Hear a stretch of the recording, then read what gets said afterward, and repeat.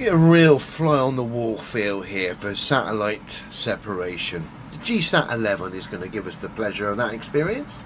Let's have a look.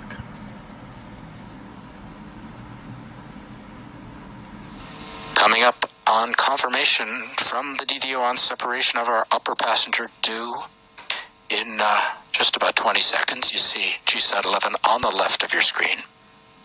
The gold and white square. Underneath that, the black bell-shaped structure is the carrying structure for our second passenger.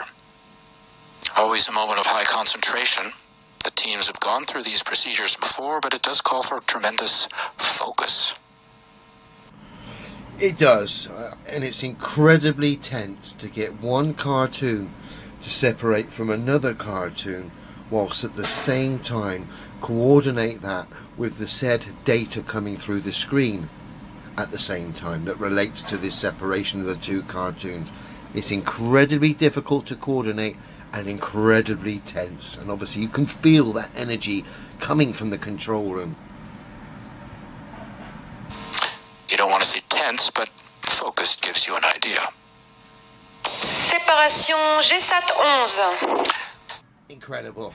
I don't know what the space industry seems to be going into a new direction. We saw India the other day. They put this Freemasonic washing machine into space.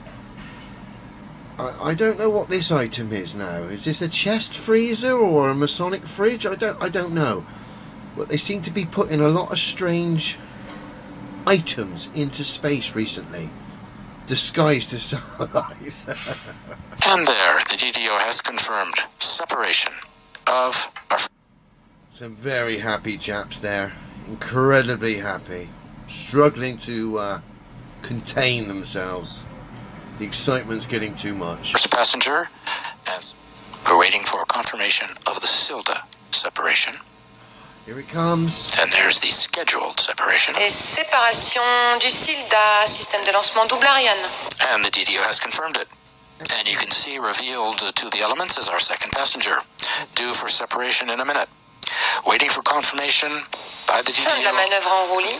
on separation of our lower passenger. It's moments like this now, just before the second separation, that everyone feels it. The tension in the room is just unbearable. Can the second cartoon separate from the cartoon rocket? Can it do it? Again, the same waiting, the same suspense, only this time Too much. Et séparation GeoComSat 2A. for the GeoComSat people.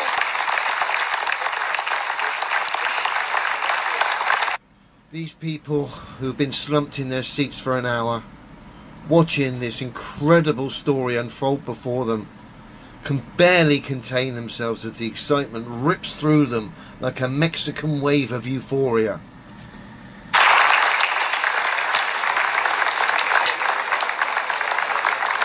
And the final good news, and you heard the applause from the people in Jupiter. Ariane 5 once again delivering her second passenger, GeoComSat 2A, off the coast of Africa, like GSat 11 a little farther out. I'm guessing Africa's getting loads of new land towers go up at the moment to justify this pantomime. Over the water.